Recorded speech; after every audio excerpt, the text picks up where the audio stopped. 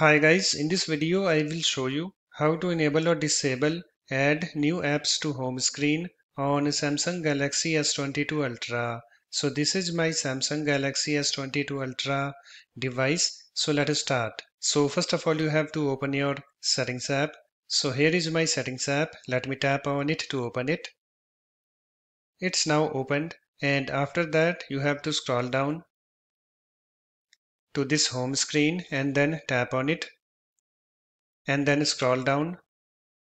And you can see guys, here we have this add new apps to home screen, this option. So currently it's disabled. You can see this toggle button is disabled next to it. So to enable add new apps to home screen, you have to enable this toggle button next to it. So to enable this toggle button, you have to tap on it so that this slider moves to the right. So let me show you. Let me tap on it.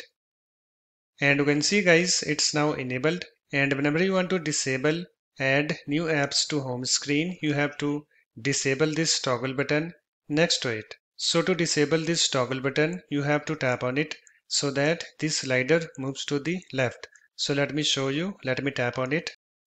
And you can see guys, it's now disabled. So just select the option that you want. So I want to enable add new apps to home screen. So let me enable this toggle button. You can see it's now enabled, and after you're done, just go back and close the settings app. So that's it. In this way you can easily enable or disable add new apps to home screen on Samsung Galaxy S22 Ultra. If you like my videos, please support this channel by subscribing to it. Thanks. Bye bye.